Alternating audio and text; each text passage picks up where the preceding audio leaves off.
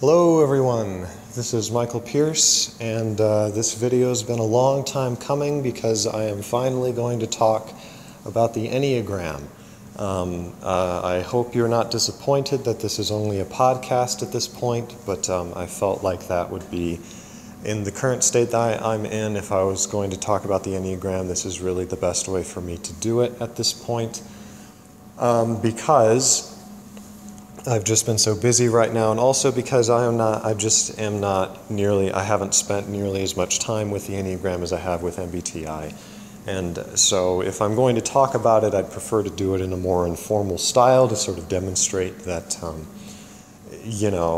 this is very open for sort of corrections and things, but at the very least what I want to do here is I want to run through all 9 types of the Enneagram, all 9 personality types, and I want to sort of try to represent how they blur into each other, and also represent very much just the kernel of what each one is about on kind of almost like a mantra level.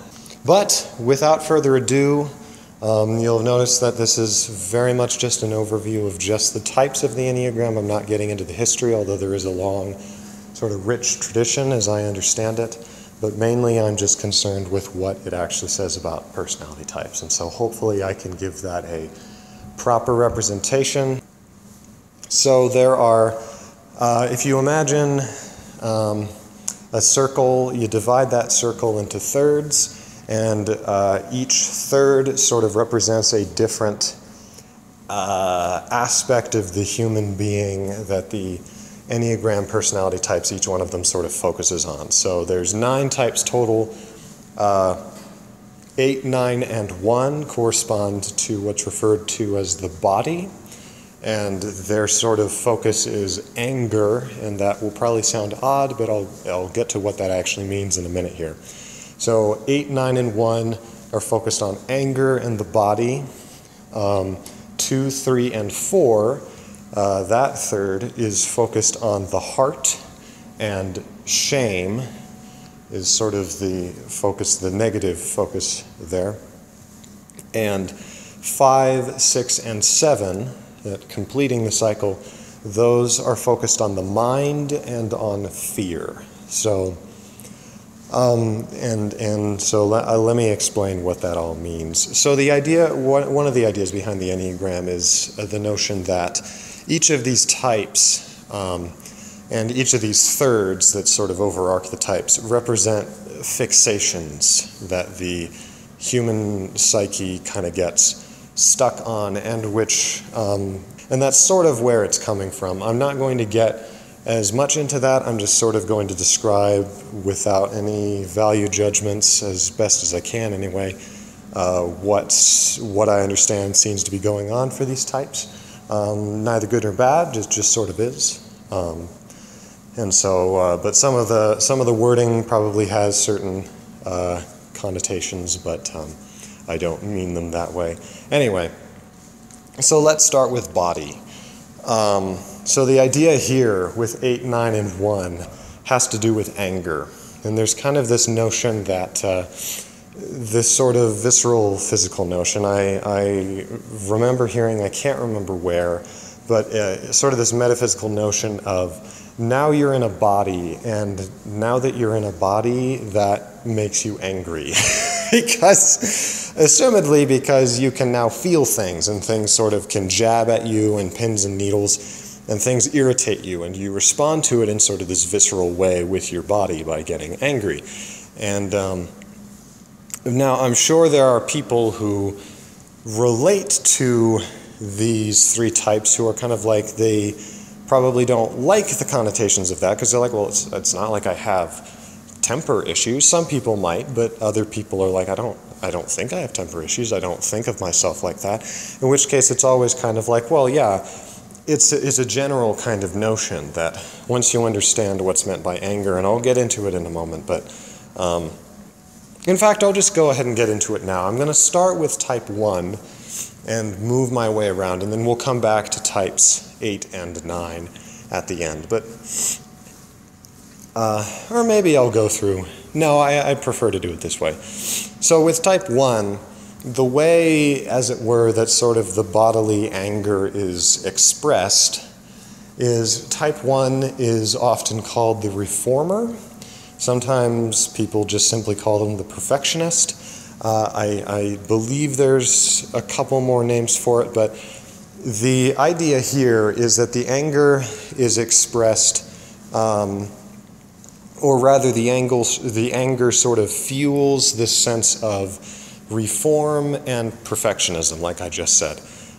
So you have this notion of, the way I've heard it explained is, you have like an ideal in your head, and it's like you're trying to arrange things in the outside world to match up with that ideal.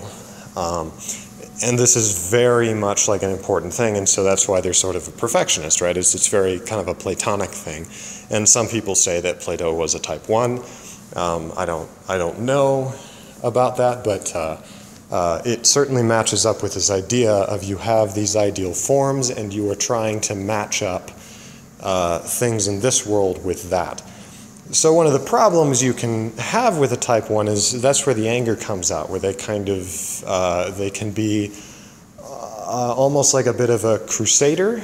That has connotations of sort of a recklessness that isn't there, I don't think. But you certainly have this notion of a kind of righteous mission that they're sort of setting out, and they probably won't use that language, but it's sort of a they're seeking to, they tend to nitpick because they're perfectionistic, and they're trying to make things so that they're correct and right and pure, and they go back to this ideal that they're always trying to get back to. So I probably butchered that for some of you guys, but that's the basic idea, so that you at least have like a jumping off point to understanding kind of what's going on with 1. It's anger, this kind of internal anger that is expressed through them trying to make things better. And so, this is where you get kind of like your stereotypical over the top or overzealous religious reformer or something like this, who is like, things are not right, and I'm going to go forth and express my anger in such a way that will change things, that they'll be better and that they'll fit the ideal. And, that can be extraordinarily great.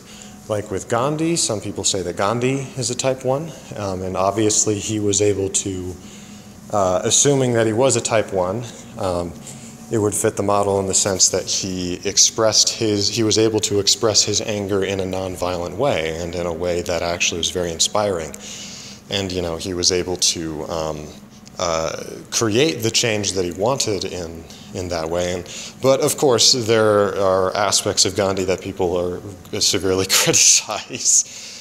So let's move on now to the shame part of the Enneagram. That would be, or the heart part of the Enneagram, and that is 2, 3, and 4. So what this is referring to is it's referring to the heart. This is sort of the more, I need a better word than emotional, but you kind of get the same sort of feeling you get in Myers-Briggs, where it's like, no, feeling doesn't only mean emotion. That comes into play more often, but that's not what it means. It's not just irrational emotion, it's actually highly rational, sort of dealing with feelings and the meaning of existence, and the sort of feeling tones or the sentiment that emotion gets associated with. But it's kind of like, poetry isn't just pure emotion. Poetry is actually highly rational and organized when it's good poetry, but it's highly feeling, and I wish we had a better word for it. But anyway, that's just a side note. But the main thing that you have here is that sort of the idea is, because you're focused on the heart, the potential problem, just like a focus more on the body or the kinesthetic, kind of tends towards this sort of physical aggression or anger that kind of wells up. When there's a focus on the heart, there's much more of a sense of shame is the word that I've often heard. And so the idea is they lose that sense of self, as it were. And suddenly it's sort of a matter of, I need to kind of redeem myself, or I'm not good enough, and I need to try to fix this situation. And so with the type 2, the way that they try to fix the situation is by helping other people. That's why they're called the helper, a rather unoriginal title, but that's why they're called that, because they are trying to sort of redeem themselves or redeem their own shame by helping other people and doing things for other people. And sort of by doing so, they sort of show, hey, I'm actually worth it.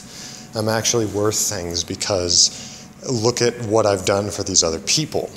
And so you get these very, assumedly you might typically get very affectionate people who bake you cookies or whatever. I'm sure that there's actually only a minority who actually bake cookies, but just like with the type 1, you can go overboard with that, where the anger, it starts becoming far too much of the anger coming out and they're not expressing it well. With the type 2, you assumedly can get where the shame becomes sort of much more of the motivation than just the actual service, and it becomes basically a kind of selfish thing, or it can be, where they struggle with, they do things for other people really just because they want to feel better themselves and not for the other people involved. And so what can happen is for instance, someone might bake cookies without being asked to bake cookies, and then they sort of expect you to treat them a certain way because of that, or for them to sort of get favors or reciprocation out of that that'll help them to feel, because they're depending on you to kind of help them feel like they're worth it. But if they're doing things with kind of that underhandedness to it, then obviously that really turns people off, and also they're not going to get the reciprocation they want. And so that can be very frustrating, and it can lead to a lot of conflicts, and people get very, it can be frustrating. On the other hand, however, when you're able to kind of integrate this sort of fixation better into you in a healthier way, so that it's not controlling you, but you're more in control of it, then you get incredibly selfless people. And so you get people who, just take the shirt off their backs to help you, and they don't have any problem with it, and they're just the nicest people ever, and we all love cookies, so that's great. Moving right along, and once again, as I'm doing this, I'm glad I'm doing it as a podcast. I mean, because frankly, I wouldn't be able to write a script for this, because I just feel sort of inadequate in my knowledge. But I find that it's a very helpful way for me to, if I can explain it, and not just to myself, but to an audience. And so you're being my guinea pigs. Thank you for that. Those of you who are listening, we'll see. I'm always sort of worried that I'm going to misrepresent a type and spread more misinformation. Oh dear heavens, I hope not. But can't be avoided.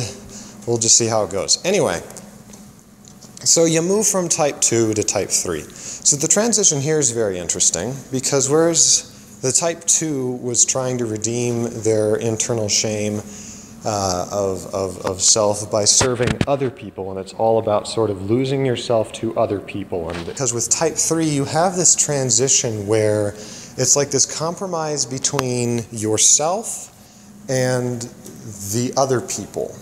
And there's still this sense that you are redeeming yourself through other people's help, that you're sort of redeeming yourself in the eyes of others, but now it's not about you doing things for those other people, it's about you it's much more about you sort of showing how great you are to those other people. I know that sounds awful. I am not a type 3, and so I apologize if I'm presenting this in an unflattering light. I don't mean it that way. But that's essentially what you have here, is they're sort of trying to overcome their internal feeling shame by means of demonstrating their own sort of awesomeness to other people. And so they are called the achievers by most sources for this reason, because this gives them an incredible drive to achieve, not just to sort of do things for other people, but to achieve their own greatness and to sort of show how awesome they are and look at what I can do. And so according to some sources, you get Augustus Caesar, which is very interesting, because Augustus Caesar, if you know anything about him, he literally had like this big long analog or some such written where it basically just enumerated all of his accomplishments as emperor of Rome. It's kind of like, wow, that's like incredibly vain. But at the same time, it's like the guy did do a lot of really helpful things for Rome. I mean, I don't want to get into an argument about whether or not they were good or not, but he was driven by that to accomplish so much, like just really incredible stuff. And so you can get very active people who kind of have this idea that they're trying to, kind of the image that I get in my mind is you get the guy who has the really sweet jacket, and he buys a super sweet car, and he makes sure to drive it up to school every day because he's sort of just showing off. And gosh, that makes them sound so vain. And I know that they are not necessarily like that. I'm trying to exaggerate to show it because, there's people who do that, but you actually like them, and it's not like they're narcissistic at all. It's actually kind of fun because everyone likes, well, not everyone, but most people are like, that's a sweet car. And as long as they're not like overly self-absorbed about it, because once again, it's not, they don't have that inner kind of, they don't really have that inner resolve. The whole point is they're trying to kind of show or justify the fact that they're here, as it were. I hope that I'm describing that right. So once again, kind of on the bright side of this, it can motivate an incredible amount of achievement, of sort of personal achievement and personal stature. On the other end of the spectrum, though, as I've sort of already suggested, sort of the vice that they can run into is vanity. They can become too focused on showing off that it ironically turns people off and actually becomes counterproductive to what they're trying to do. And they can, at that point, I'm sure, they can become insufferable. But if you have personal experiences, please, point out whether or not I'm getting that right about kind of how the type 3 works. So you transition from the type 3 over to the type 4. And this is where it's kind of this transfer from focusing on redeeming your shame through others. It passes through the type 3 where it's sort of this compromise between I'm showing how awesome I myself am, but I require others to kind of justify that. With the type 4, it's transferred all the way over to there isn't this focus on others. It's much more on the self, but it's about I'm going to redeem my shame by me myself being great. But let me define great here, because what you kind of have is this notion of I'm going to make myself into a work of art in its own right. I'm going to make something of myself. And there isn't this focus on, it doesn't really matter if other people recognize it or not. What matters is that you feel satisfied with it. Of course, the horrible truth is that you probably won't ever feel satisfied with it. I don't know, though, but, you get kind of this notion of, I'm trying to make myself worth it to myself. I'm trying to show my shame that I am, in fact, worth it because I am this great this great sort of work of art. So you don't get this achievement thing. Often these types are called the individualist for this reason, because it's not about achievement. You don't get that sort of sense with like Augustus Caesar, where he's like, I'm trying to show that I'm worth it. It's very much more of, I'm trying to define myself, and through that, whether or not other people recognize it and is kind of entirely beside the point. And so on the good side of this, you get like fantastic artists or fantastic writers or just fantastic, fascinating people who, you know, they're like these stars that generate their own elements entirely of themselves, and then they spew it out kind of as an accidental afterthought onto the universe. And it's like, holy crap, now we have like all these great metals. That was a really odd way to put it, but you know, it's this sort of separate incubator kind of thing going on. And because it's not concerned with, it's not really about what other people have to say about it that much, it allows it to become incredibly original. And originality, not all the time, but you know, we need that aspect of things to kind of help check and balance things. And so, but so on the good side, you get some sources say, if you've heard of the Rumi, the Islamic poet, I believe, beautiful, beautiful stuff. But he has very interesting turns of phrase, and he has very interesting ways of saying things that are very kind of individual, and he strikes me as a very well, as it were, developed or adjusted type 4. And it allows him to create this beautiful poetry and just gorgeous kind of stuff about God and whatnot.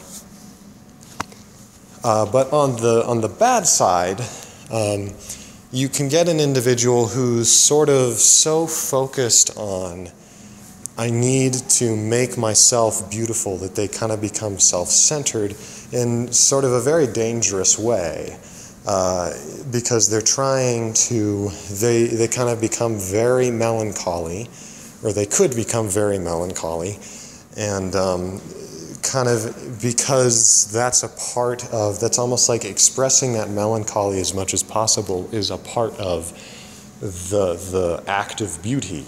And that can be difficult to be around, you know, if it's really bad, because they're just so kind of focused, and they're not thinking about you at all. They're thinking about how they themselves can be great, and how they themselves can display themselves. And oh, good heavens, odds are those who are type 4s, this is, I guarantee that almost all of you are not like this. Of course, when I qualify it with the almost all, that means that like every one of you will will think or assume that, well, I'm the one couple. I apologize. I don't mean to stereotype. I hope my talking about Rumi has shown how much I love this and really appreciate it. Some of the great artists and thinkers and things have been type 4s. And it's great, but I'm just trying to show the good and the bad side potentially of each one. So on the bad side, what you're essentially getting is kind of a almost like a self-sacrificing, but not for others, for yourself. And that, you know, you can sort of imagine the implications of such a state. I think it was the same fellow who gave the example that I mentioned earlier, but I can't remember his name. I'll see if I can find it. But he gave the example of there's a character in some play who's like, you know, at the very end of the play, she's like drunk out of her mind, and she's just wandering down the street in like half-ripped clothes saying, someday my prince will come. It's like, oh my gosh, that's like horrifying. But it's like the worst kind of possible place that it could eventually go. So it's like this hyper-exaggeration that pretty much no one really fits, but it's kind of where it could tend to go if it gets out of hand, is this sort of, is this tragedy that they kind of have going on. So I hope that makes sense. Then you have a big swing. You swing from the heart to the head, so the type 4 to the type 5. So what you had with 2, 3, and 4 is you had this notion, you probably noticed very much this notion of trying to make myself something, trying to justify the fact that I'm here now, that I'm around, and it's sort of more emotionally tied. But then what you have is this switch from the heart to the mind, and essentially what happens between 4 and 5, if I understand it right, is basically the type 4. So if you want to look at this progression, you start with a type 1 who has a body, expresses anger, but then when they switch to type 2, they sort of lose that body, and they become entirely focused not on trying to reform things to an ideal, but just simply trying to redeem their own shame through helping other people. So there's still that outward motion. Then in type 3, the outward motion starts to turn inwards because they're not just trying to lose themselves to others, they're trying to show how great they themselves are. Then in type 4, it's sort of totally turned inward, where it's, I'm going to become a great individual artist and thus redeem myself for myself. Once you've passed through type 4, the self has fully coagulated, as it were, because of this intensity of inwardness, and you get the type 5. The type 5 is the newly born self, as it were, and this is the type I relate to, but I'm not going to let that cloud what I'm talking about here as best I can. What you get with the type 5 is, now that you kind of have this newborn self, you want to protect it. And there's very much a sense with a type 5 that you are trying to protect this newly born self from the outside world, so that, not really for clear reasons, to be honest, there's just this sense of protection. So what's going on here is this, you've now entered from the heart to the mind. So now you've moved from this more primitive, well, I shouldn't say primitive, but obviously I'm biased. You move from that realm to the heady realm, where the problem isn't shame. I don't really relate to the notion of shame. The notion is fear, which I do relate to, as much as I don't always really want to admit it. Because with feeling, the problem is, shame is very much a feeling, but fear is very much a psychological thing. It has a lot to do with you thinking about things and creating constructs that frighten you. And so that it's 5, 6, and 7 have to do with fear. And each one of them is sort of trying, now that they sort of have this newborn self, the self is now sort of able to be afraid of things, whereas that wasn't really a thing before. One could even venture to say, and this is 100% me and probably isn't right, that, you know, the self that was there in 2, 3, and 4 was kind of in the stages of dying, and that's why there was sort of this focus on elsewhere. It might even be that from 1 to 2, the self has kind of died, and now the self is trying to redeem itself through others, and then it starts to kind of reform like a phoenix. And you get to type 4, and all of the energies moving inwards in an attempt to kind of start the flame, and then you move to type 5, where it's officially reborn, and now it's kind of new, and hence it's terrified of everything. Because, you know, it feels weak internally, it feels sensitive internally, and that's very much what you get with a type 5, is they deal with their fear. They deal with their fear of the world by creating a fortress around themselves. It's very much like a castle or a fortress. You maintain the boundaries. You're setting up boundaries by which to protect yourself. And there's many different ways of doing this. The most common way and the most well-known way is by gathering knowledge. There's kind of this notion of, if I can just, that I really relate to, there's very much this sort of hunger for, I need to know more. There's this sense of, I'm not competent enough, I don't know enough, I'll never know enough. But I can do everything I can to learn more and more, so that when the time comes, I can then put my knowledge to good use and sort of keep maintaining those boundaries. So hence why you have this fellow with glasses who's on the internet talking all the time about Jungian typology. Because it's like, I want to know, if I'm gonna know about this, I feel like I want to know everything I can. I want to feel as competent as possible, and that sometimes causes problems because I'm an INFJ, and it can be difficult for me to absorb new information. It takes me a while, and so it can be very frustrating. I'm the same way with philosophy, and so you get that notion with fives that, this kind of notion of they get fixated on a pretty singular topic that they then learn literally everything about. And they sort of relish, and that knowledge is almost like the walls of their castle that they literally built with their own two hands, and they want to show off this castle.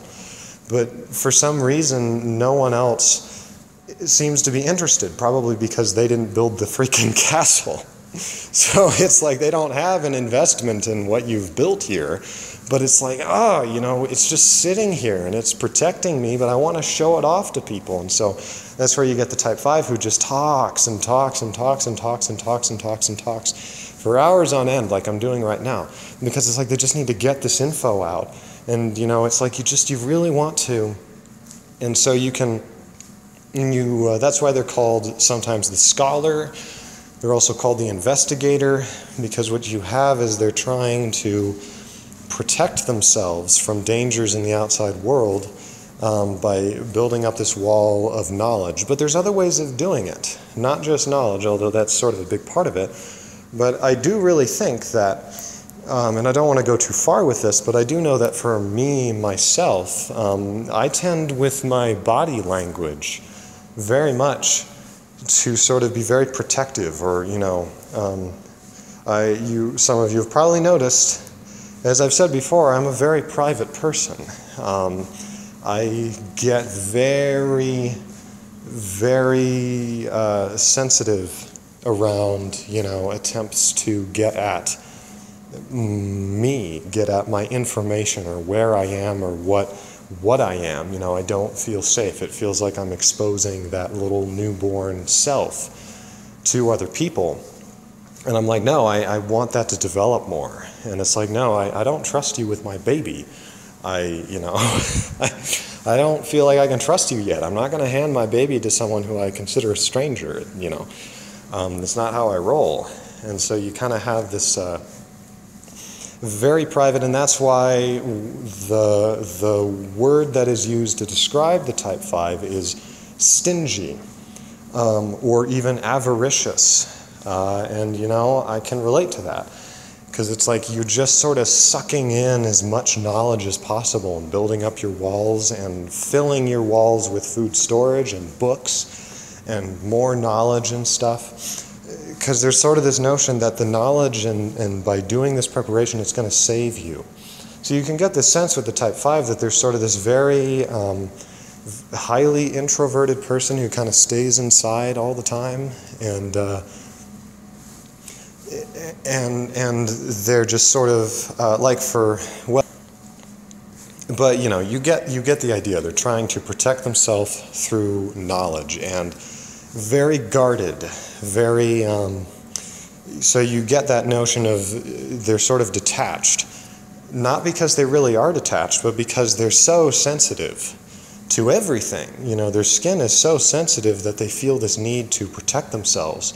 And so you've probably noticed, especially in Sukat David, actually, she correctly pointed out that I'm a type 5, because the way that I described my aversion to introverted feeling was incredibly type 5-ish. It was basically me saying, get out of my space! Stop trying to make me feel things. You can't control me. And that's just one more thing I want to mention about type 5 is there is that notion of, just anything that wants to, and it's not just for type 5, but I especially relate to that notion of I do not want to be controlled. I do not want anyone else invading my space. I don't like being overloaded. That's why I'm often in empty classrooms, just walking back and forth talking to myself. And, the problem here is on the good side, you get somebody who can become very, very, very knowledgeable about something. And you get people, there's a lot of philosophers. Nietzsche, I believe, was a type 5, and that's part of why I relate to him so much. And you can see it once you understand that, assuming I'm correct and that Walter Kaufman is correct in saying that the will to power is really essentially a will to freedom. And the way that he describes power is actually like very type 5-ish, in that, at least in sort of his notes and things, so you kind of have to take that with a grain of salt. But he describes his notion of power as you accumulate energy into yourself that you use to sort of push other elements off that will attempt to control you. And it's basically this will to freedom is what it really is. And it's like, oh, so you're a type 5. On the other side, however, you can get somebody who becomes so cut off from society that they don't really have any social skills.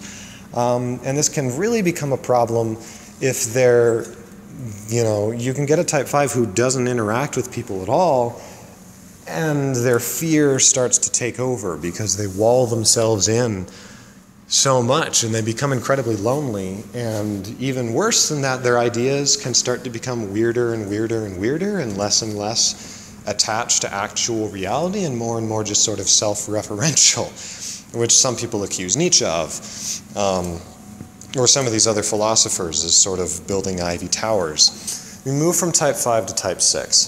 So the motion here is whereas type 5 basically tries to protect itself or deal with its fear by basically no longer interacting with things or limiting its interaction, sort of detaching itself. Type 6, if I understand correctly, deals with the fear in the totally opposite sense that they actually attach themselves to things.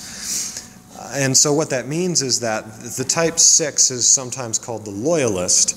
I guess it'd probably be nice to give them another title, but it's basically they're dealing with their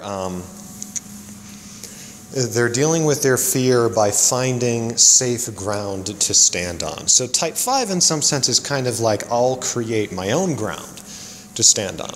The type 6 is not so sort of self-optimistic in this way, as it were. And it's very much more of I need to find safe ground that is not myself to stand on. And I need to, and in fact, in some sense, if you wanted to continue the progression, you see that you have this new soul, you have the type 5 who walls themselves into the castle, and then finally realizes that, I don't think I'm going to make it on my own. What do you know? Who would have thought? But kind of like, I'm not going to make it on my own. I need to make attachments to other people because my walls aren't sufficient. I don't have the strength. And so then you get sort of the type 6, where the type 6 sort of seeks either for other people or else for an organization or like a dogma or something like this that sort of is able to provide the comfort and the security that they sort of crave against fears in the world. They want that security of being able to have things more settled, and whereas the type 5 kind of creates it for themselves, or sort of almost kind of sort of salvages or even sort of steals in a certain sense for itself these things, it's because it's very introverted. The type 6 is like, no. I need to sort of align myself with something else, something that's greater than me, that will, that because I've learned that I can't do it myself, and I need something else. I need an idea, or I need an organization, or something along these lines. I know that makes them seem like, the way that I've put it there makes it seem like they're just sort of these conformists. And that's a completely wrong notion. Because, you could get somebody, and I'm not saying they're a type 6, but there's a lot of brilliant, like Blaise Pascal.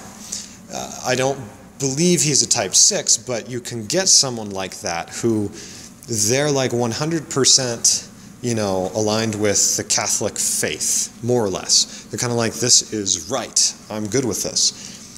But that doesn't make him any less brilliant, because he produces, brilliant work and beautiful work that's very individual and with him himself, but he produces it after he's sort of aligned himself with his organization, and it sort of provides the inspiration. You might also get, and even just setting that aside, I'm almost, in saying that, it's almost like I'm basically saying, they can be kind of like type 5s too, therefore they're okay, which is no good. But what you can, with a type 6, because the good side that you can get is like the most loyal friends ever. Because it's sort of like, there is that sense of, I can't do it myself, so I need to be loyal to other people. And and they need me. That's like a great feeling, I assume, for them, for anybody. And they don't have kind of that. With a type 5, that can make them incredibly nervous, because they're like, oh crap, somebody actually needs me. Now I've got to let them be able to touch my newly born soul, and they might drop me wrong or something. But the type 6 doesn't have that kind of fear. They want to attach to other people. And so these are very loyal friends. In a sense, kind of, you get a thing with with the type 2, take the shirt off your back, same thing with type 6, I believe, because you get the most loyal people who they're not giving up any of their own personal genius. It's just that they're aligning it in the service of something that they believe is greater than them, like the duty to a friend or something. Conversely, however, if you get a type 6 who becomes so focused on doing this only because they are afraid of the outside world, and they just sort of want to save their own skin, well, you can think of all kinds of organizations that have sort of members that just follow it because they're terrified. And, they basically say, here's our ideology. Our ideology demonizes such and such a group. Great, that sets everything nicely in stone, where, they're the bad guys, we're the good guys. It's not so complicated and frightening and weird, and I don't know where to turn. Now I know where to turn, and so now we'll go and burn the witch. I'm being a little facetious there. I don't mean to be insulting. I'm just trying to show kind of where it can go right and where it can go wrong. Obviously where it can go right is you get somebody who is aligned with a good cause and keeps their conscience, and they're not giving that up, but they're loyal to something that they know is bigger than them, and they'll give up of themselves for that. But if the cause is wrong and is motivated not by genuine loyalty, but really just by fear and terror, then you get mob mentality, and that sort of thing. Moving on from 6, you get to 7, the last of the mind types, and the last one dealing with fear. And the type 7 is interesting, because in my mind anyway, the type 7 is almost like a compromise between the attachment versus detachment, because the type 7 is basically, if I understand it right, running away from their fear. It's kind of like, it's like somebody running from their creditors, and they don't stay in the same city for more than 2 weeks before they feel like, oh crap, the creditors are going to catch up to me, I need to move on to the next thing. So while they're in that city, they're having a great time, but then when it's time to move, they've got to move. And so it's like this compromise between, it's like, you detach yourself by attaching only for certain amounts of time. And although actually that's not really the best way to put it. Really what it is it's still totally attachment, but it's an attachment to things that aren't really there. There's sort of this sense of anticipation with the type 7. There's a sense that somewhere over the rainbow, or the grass is greener on the other side. I've attached myself not to an organization or an idea out there, but to an idea that isn't even really there yet. And it's kind of and if I stay in one place for too long, then I'm going to get stuck. I'm going to get trapped. And it's like, no, I need to go out and find God, as it were. I'm not suggesting that they are all religious. It's just sort of what popped into my head, So for the type 7, it's like you're trying to go out and find the thing. You're sort of always seeking, always planning, always anticipating the next great thing, but never really being satisfied. And so there can be, whether it's physical or not, or just mental, like in the realm of ideas, sort of this wanderlust. You're kind of, so on the good side, you get some of the most fun people you ever meet. And that probably sounds sort of shallow, but when I say fun, I'm talking about like the person who, like, if you're going through a depression, or like you're really sad, and then you meet a type 7, they're like, hey, let's go out into the, we're gonna go on an adventure, and they like drag you along for this adventure. And next thing you know, you've made like a whole movie of just misadventures with this type 7. You run off, you find enlightenment, and the next thing you know, they're riding off into the sunset, and you're stuck here and back where you started, but you've got all this new experience. So that's sort of a romanticized version of a type 7 kind of encounter, as it were. The bad side, obviously, is that if it was not a good experience, or if you wanted them to stay and they didn't, you can get people who are incredibly flighty, or never stay for anything. Obviously, I think in our society especially, we look very much down on that more than other things. We don't like it when people don't seem to take things seriously in the way that we want them to take things seriously.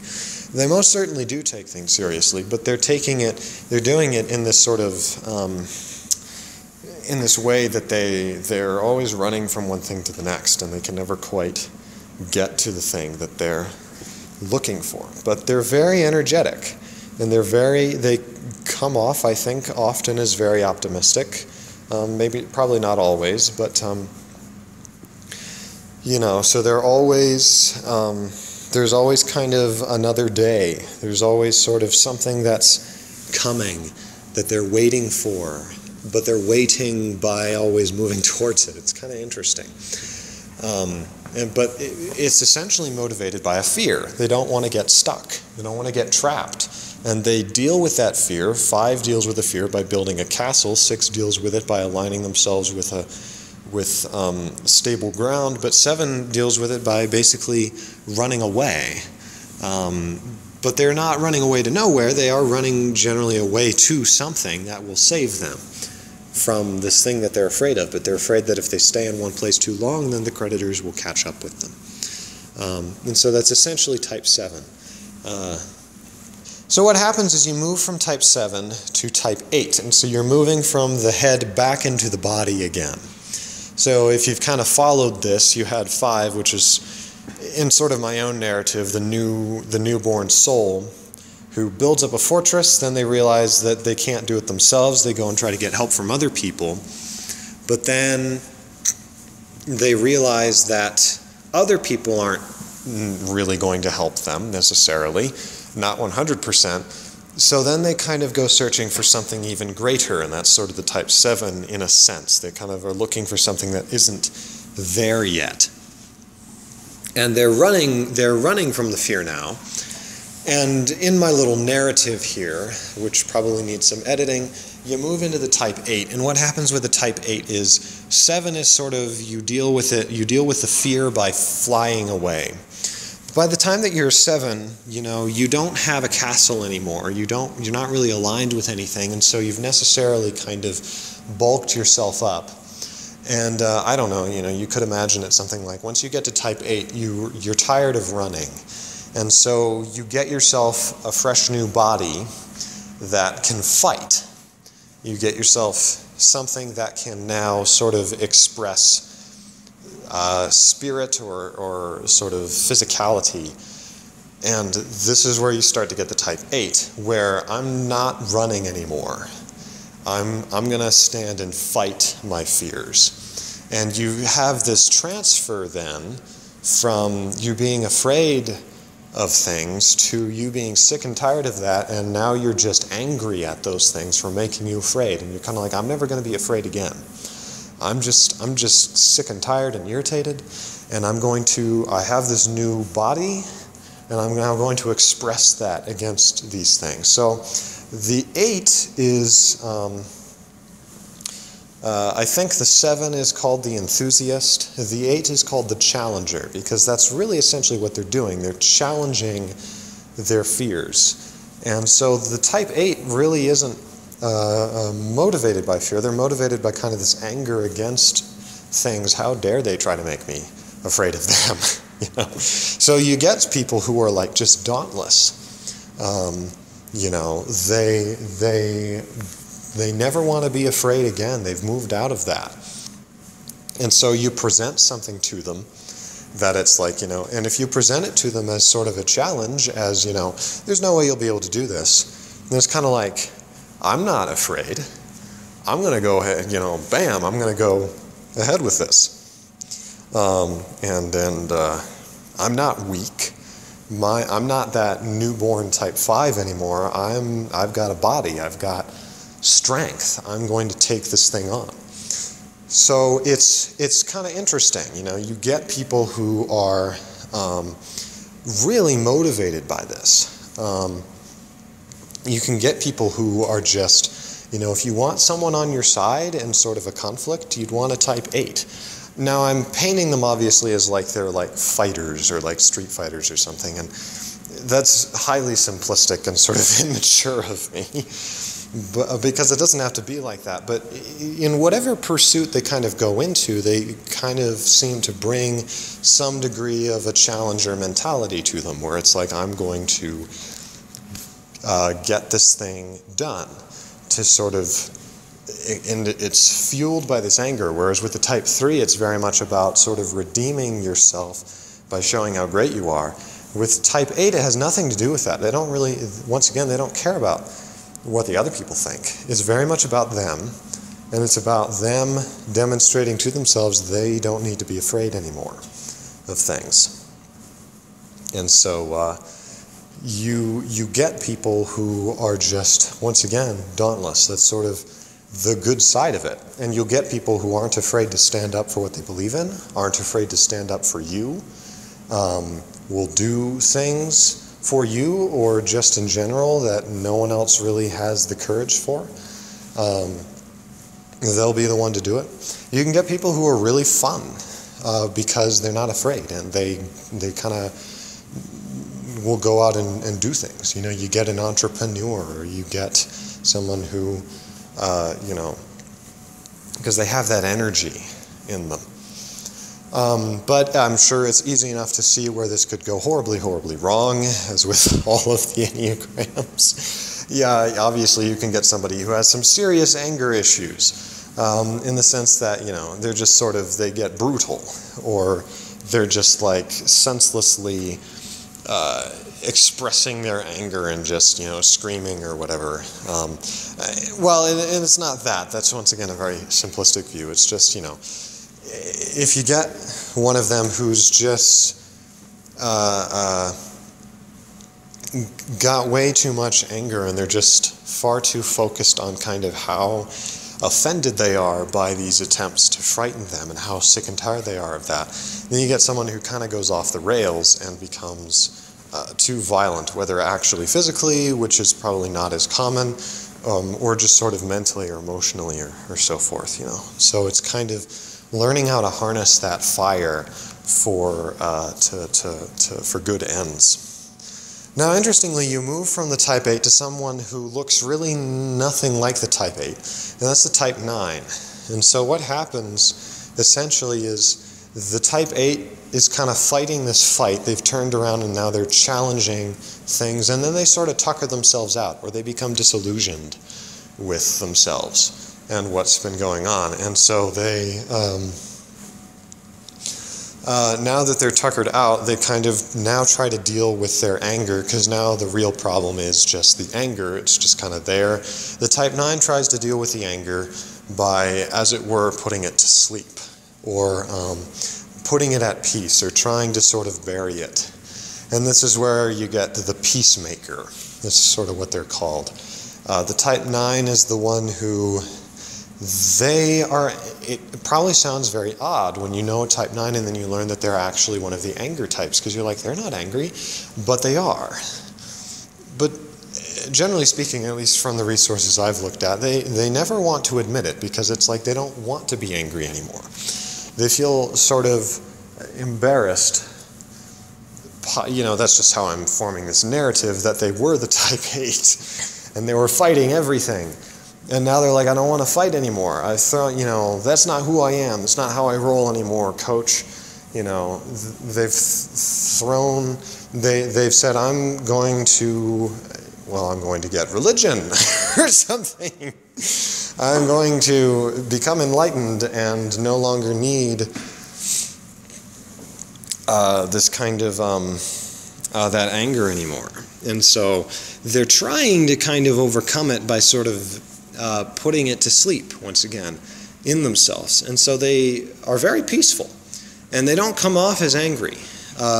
However, the potential there that you could get is for it to express itself in sort of a passive-aggressive way. And you can get that with, you know, all the types in some sense. But here, you know, you get a particular brand or flavor of it.